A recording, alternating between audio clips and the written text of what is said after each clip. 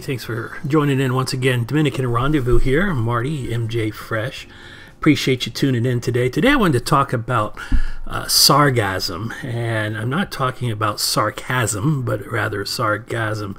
That's that brown algae that somehow finds its way to the shores of the Dominican Republic each summer, and as summer is here and quickly approaches the Dominican Republic, once again we'll have this growing invasion of algae, if you will, as it comes and it impacts the quality of life of the residents and the tourists of the Dominican Republic. But before we go there into our little topic today, let me just say once again thank you for joining the Dominican Rendezvous channel today, the Dominican Rendezvous family as it were.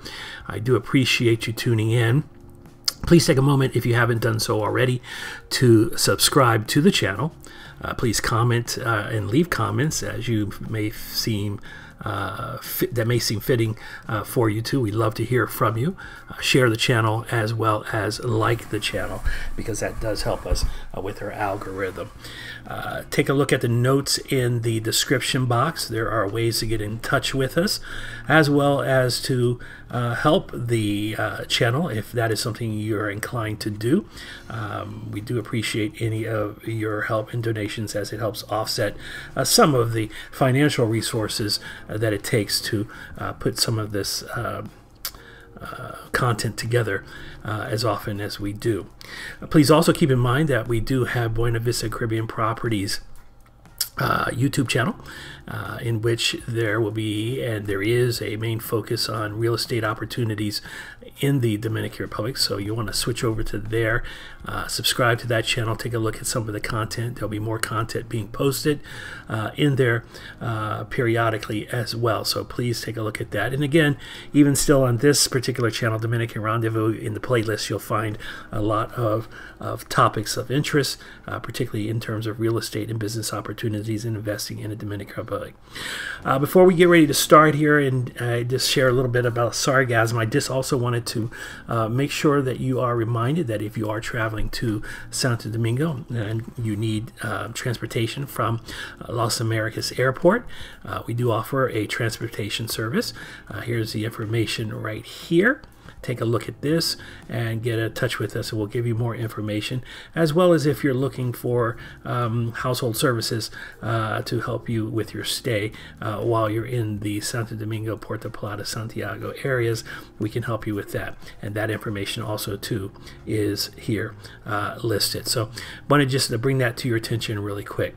As I mentioned, today's topic is about this brown algae that does wreak a lot of havoc in the Dominican Republic, and I put an emphasis on that word wreak because it is in brown algae excuse me, that if you have seen it, if you have experienced it or have witnessed it, you'll see these massive blooms of seaweed inundating the shores of the Dominican Republic, particularly around Punta and Barbaro areas. Pardon me, excuse me. And you'll definitely be able to smell it. It is a problem that has been increasing basically since 2017, 2018. And if you have actually seen it up close, you know it has these little translucent sacs of gases that helps it remain buoyant and float in the water. If you've ever went there and picked it up and looked at it, you'll readily know of what I speak. For the Dominican Republic, this has been a problem. There is a real life problem that this does present. From the miles and kilometers of this decomposing algae, it has really been known to carry what some have deemed as flesh-eating bacteria among its clumps. It has, as I mentioned, presented a hardship for the Dominican Republic, an economical hardship, an economical headache, as well as a bioecological nightmare to some extent.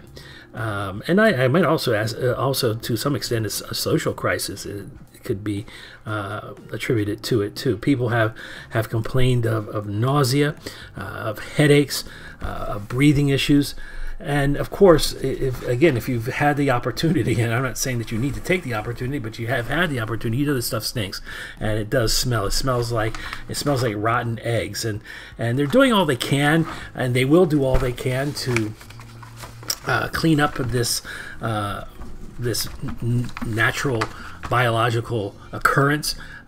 Crews do their best to keep up with it. It's very difficult. But if you've ever had that opportunity to take a whiff of it, you'll know that it is basically hydrogen sulfide that makes it smell like rotten eggs, and it does stink, it does reek. And if there's anything that's good about all of this, is that it does present a floating habitat for shrimp, for crabs, and other water sea-like animals. So that is looking at it from a perspective of the glass being half full. But the Dominican Republic tries to keep up, and they use boats to get out there on the water to troll and to try to collect it. They're trying to, as I say, turn lemons into lemonade by making this a possibility, or making this biological occurrence, this ecological happenstance, to make it I guess I should say a stepping stone for economic development, because it has been said that with this algae, you can turn this into agricultural fertilizers. Some have mentioned turning it into biofuel. I read recently that there are countries in the European community that are coming over and looking to import it, or in this case export it from the Dominican Republic, import it into Europe, and to make textiles out of it, as well as pharmaceuticals and cosmetics. So there is some opportunity there. But you know, for the Dominican Republic, and as important as tourism is for the Dominican Republic, it is not a good look for many tourists who are unfamiliar with it, who don't want to be near it.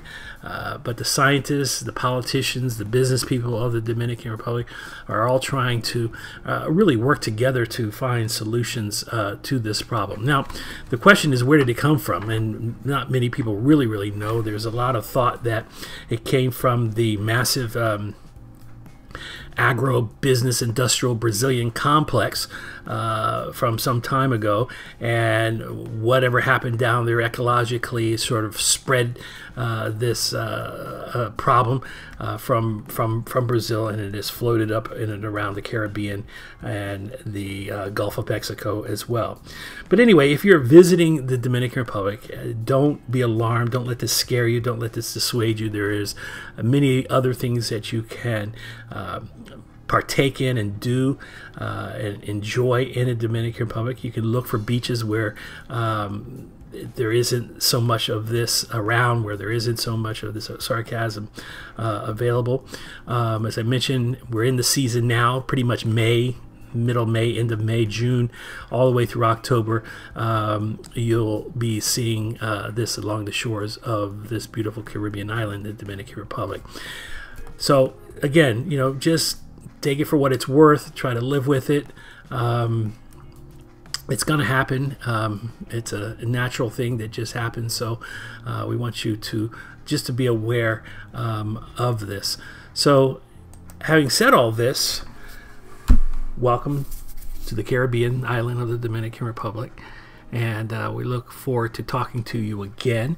As I said, please take a few moments to subscribe to the channel. I do appreciate you. If you have any questions, any comments, if you have any comments of what you've experienced with sargassum, that would be a very nice thing to put into the comments and let us know, and then share with others, and to start a discussion on it that way.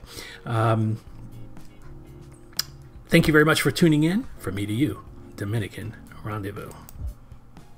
Thank you.